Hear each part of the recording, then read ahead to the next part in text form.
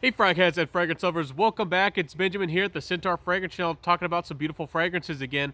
We're going to dive into the house of Teo Cabanel, guys. This is a beautiful French house. They've been around for a little while.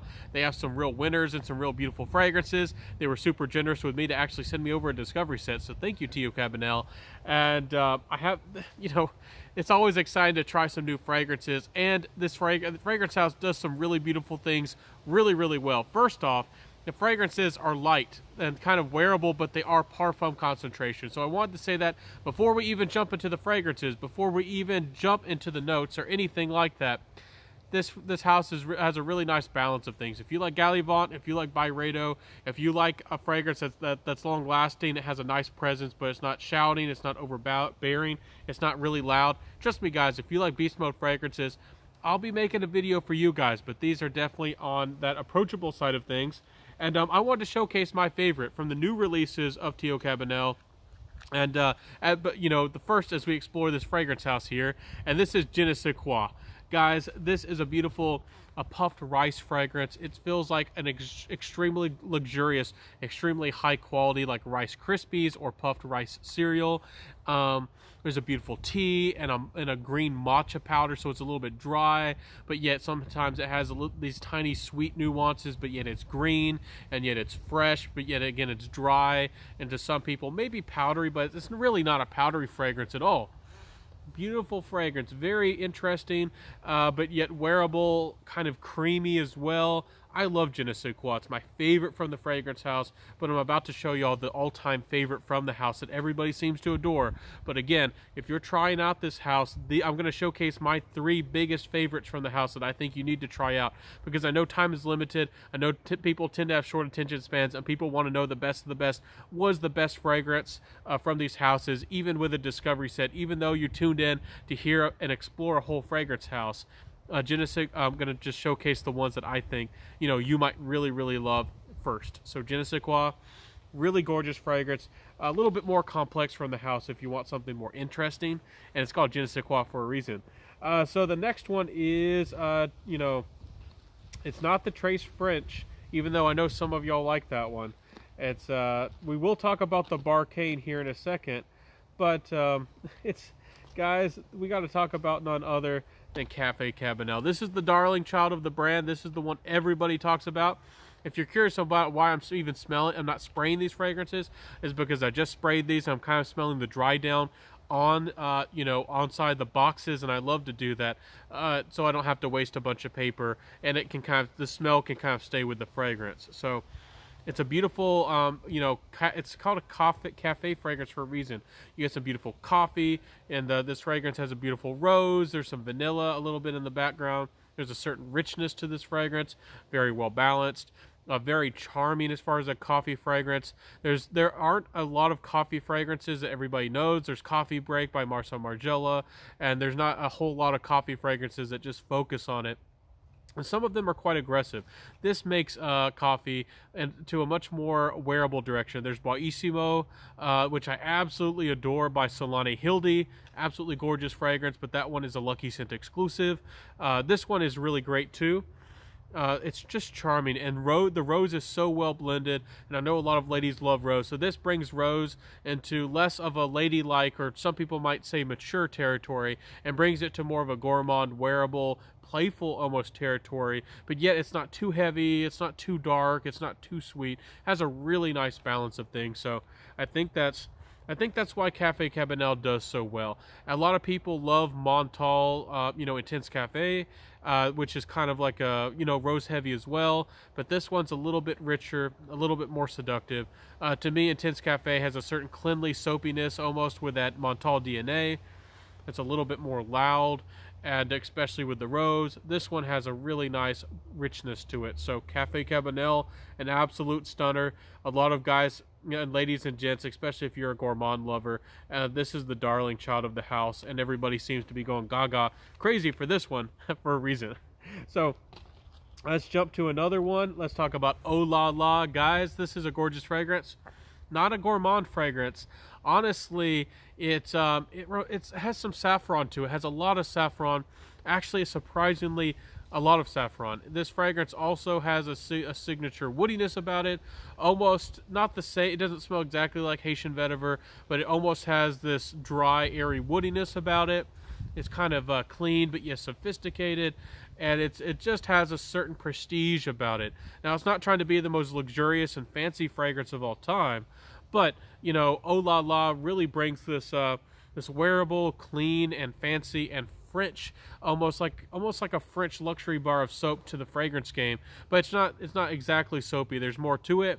There's a certain richness and again that woodiness to this fragrance that really makes this fragrance stand apart. Again, it also has a lot of the core aspects of a gourmand fragrance without the sweeter elements. So this is almost an anti-gourmand in its own interesting way. It has a lot of the backbone and a lot of the structure of what you would think is a gourmand, but it doesn't have any, again, of the sweeter, the richer, and the heavier notes.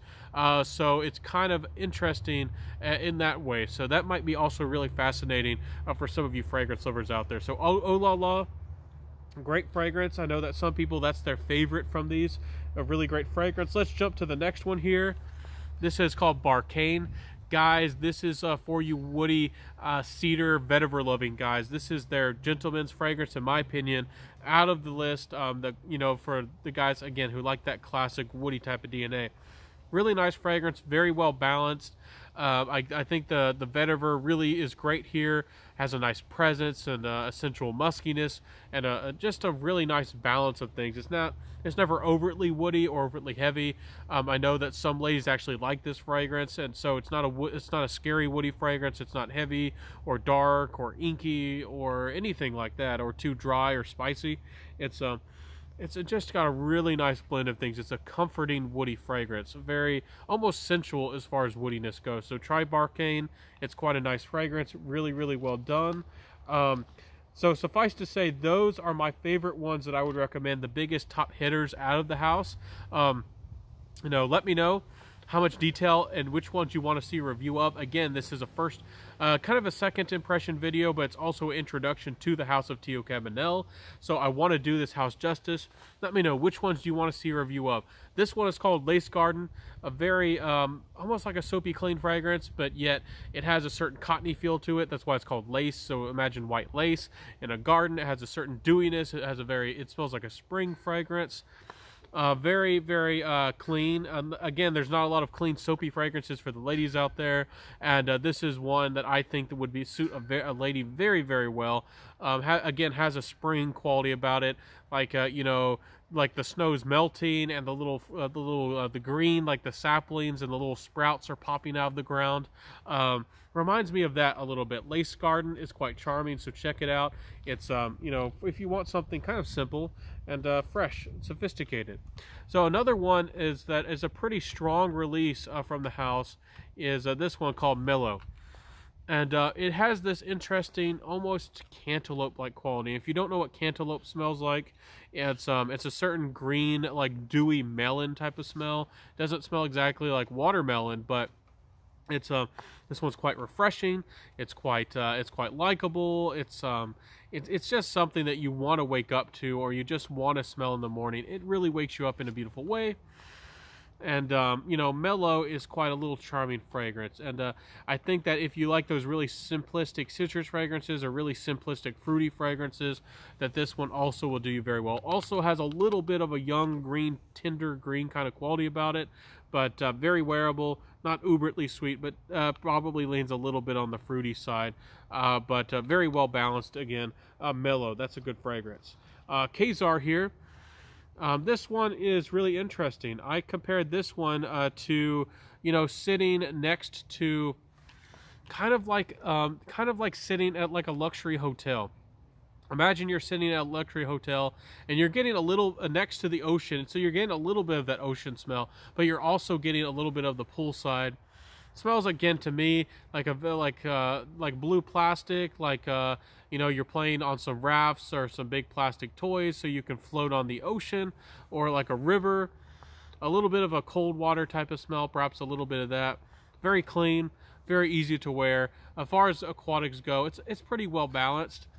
Again, for the price, I don't know if I find it terribly exciting, honestly, but it's a really nice fragrance nonetheless. It's pretty well balanced. Wish it had something more interesting going on. But Kasar, as far as a blue aquatic fragrance goes, pretty well balanced. And for if you want to wear something that's not too fussy or very wearable, I think you would like that one. I do think that Kasar is not the same, but it does lean perhaps a tiny bit. Again, it's not a clone, but perhaps it might remind you a tiny bit of Sauvage in the background. Again, with that kind of blue and ambergris kind of smell to it. Perhaps this one has perhaps a tiny bit of a ghost, of its shadow past, of a little tiny bit of a shampoo vibe to Kasar. So probably, one for the younger gentleman, kind of playful. The next one here is Sais French. This one I think is more, would just be described as, it's a kind of an interesting blend of things. It's kind of a chypre, but it doesn't smell animalic or aldehydic or overtly flowery or animalic, but it does kind of have a little bit of that edge, but it's more of an aromatic fragrance. It's more of a citrus fragrance, more of a vetiver fragrance. Very classy, very timeless fragrance, Sais Fresh here. A lot of people really like this one. I do respect it. I do think it's a good aromatic fragrance. I do think it leans a little bit towards the side of Egoist, the famous Egoist or Platinum Egoist, and but it's not the same. It does its own thing a little bit. So not a bad fragrance. Again, I personally feel like I've smelled something similar to that one before, the Sais French, but not a bad fragrance at all. Quite classy, quite timeless. The next fragrance is called Jaspe. Now this fragrance to me smells, again, a little bit clean, a little bit sophisticated. Again, I said the other one smelled a little bit like a hotel. This one, it reminds me of I don't know, of like a mini golf course. It's really funny a way. So again, I'm getting this this textured, like fake lawn, this fake grass kind of quality about this fragrance. There's a little bit of green, like an aquamarine quality to this fragrance, but it's very well blended. Again, it's very soft and very wearable, very presentable. Nothing too overtly marine or salty or ozonic. Very safe, very inoffensive as far as an aquatic goes.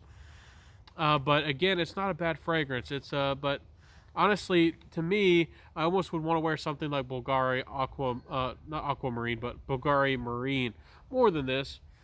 But it's not a bad fragrance, and I do get something a little bit salty in the background, but again, never too ozonic or ambergris-like. But it's nice. Jaspe, not a bad fragrance. A little bit simple, perhaps. This one is called Hegoya. This also is a little bit aquatic and mass appealing, but blends in perhaps a little bit of florals into it. And also they even put that on the side of the decant in the bottle here. Those look like dandelion. They float in the little seeds. They float in the air. People tend to blow them. That's kind of a famous thing. And this Hegoya, it's nice. Perhaps a little bit of an aquatic that ladies might like more. A little bit, has a tiny bit of sourness to it. Does have a little bit of floral, almost aldehydic quality, just a touch in the background. Again, of fragrance houses, these are all very well balanced. And again, kind of a sourness and an aquatic, citrusy, bright, happy. Again, ladies, you might want to try this one from the house.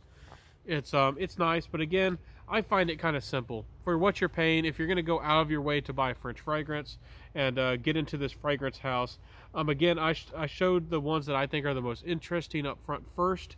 And again, some of these are kind of simple, but again, some people want things that are easy to wear and effortless, and they don't want to think about it, but yet they might also want something French and something a little bit higher quality. So again, these are all parfum concentrations, a little bit closer to the skin performance-wise, but they do last pretty well.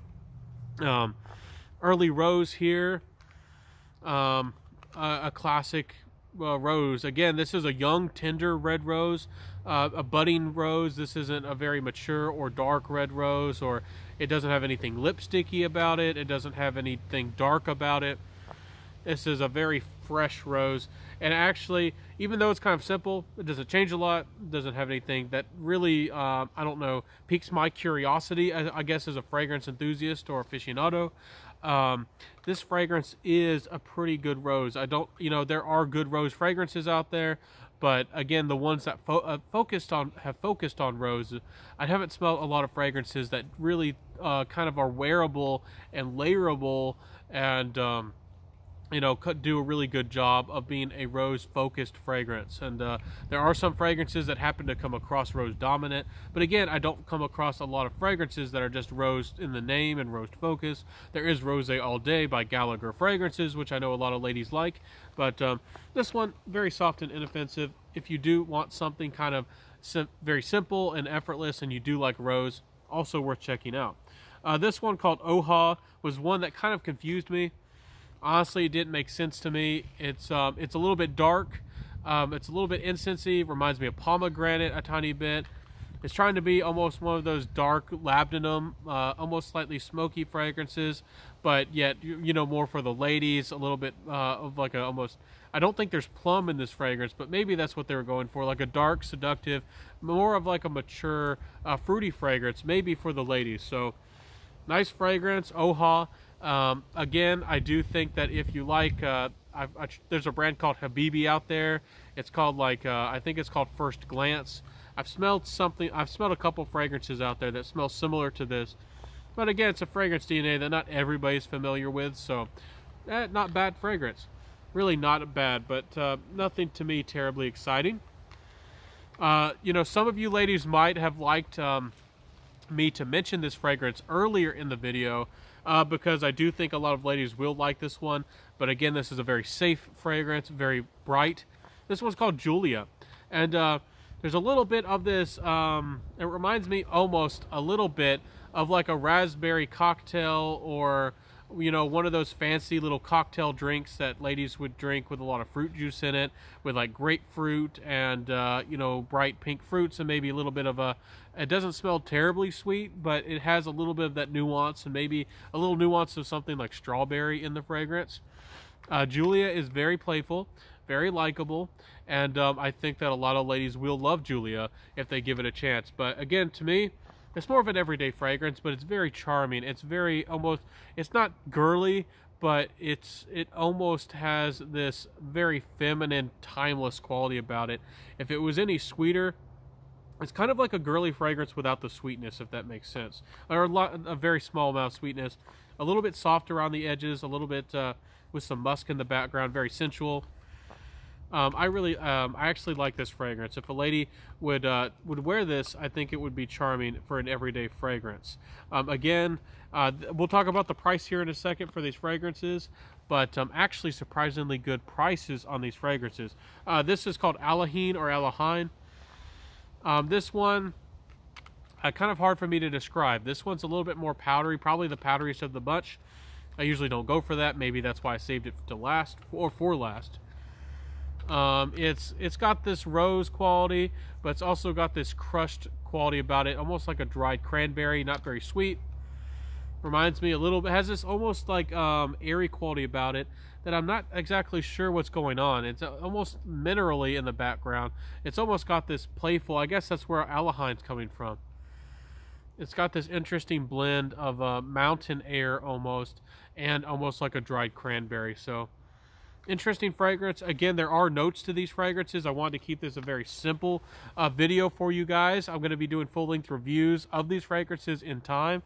But let me know, which ones should I review, which ones are worth giving the time and the effort. I will include the website down below so you can check out this house. I don't know if the prices, all the fragrances will stay this price, but most of these fragrances are around $100, it might be euros, but around $100, and I think the price is very reasonable for, again, 20% around. Most of these are pretty high concentrations, and I do think that some of them are quite gorgeous. Again, the first three I mentioned, especially Café Cabanel, Je ne sais quoi, and you know, Oh La La, are quite nice from the house. Again, if I was to recommend any that you certainly have to try, it would be Café Cabanel, Je ne sais quoi, and you know, maybe one of these really fresh ones. Maybe you really would really like Julia. Maybe if you're a younger lady watching my channel, or something, you just want something playful and timeless and just feminine. Barkhane is a great woody fragrance, but yet very wearable for the gentleman out there. Mellow, smells like melon, but in a really good way. And there's a number of these that are pretty darn good for what they do. And anyways, I hope that I did this brand justice. I hope that you liked me introducing this fragrance house to you. These are very French in style, but modern French perhaps not. I don't know if these lean classically French, but I think that they did a pretty good job as far as French fragrances go, having a little bit of their own interesting style. Again, French love to use their florals and love to use you know, freshness and brightness, you know, of the florals to really brighten up the fragrances. And they have a certain laid back quality about them, but yet also a little bit classy, but not too posh, not too in your face, but yet still have a certain type of refinement to the feeling of the fragrances. So again, guys, I hope that you're doing fantastic out there. Let me know how I did in this video. Again, if you would like, let me know if you'd like me to bring out all the details and read you all the notes. If I read you every single note of all these fragrances, I feel like the video would be 30 minutes long, and I don't know if that would do these justice, and I'm going to review these fragrances anyway. So I hope that you enjoyed this video here. Again, I haven't tested all of these fragrances, and you could probably tell by the video I haven't dived in and you know, really understood all of these fragrances exactly, but I'm going to. And I hope that you enjoy exploring fragrances with me, and I hope that you are having a wonderful day. So you know, let me know if I did a good video with this, a good job with this video, and I'll catch you later, everybody. Please like, comment, subscribe, hit that notification bell, share the video, and tell a friend to support me here and grow this channel. I'll see you, everybody. Have a beautiful day. I'll catch you in the next video. I upload very regularly, just about every day. I'll see you next time, everybody. Peace out and bye.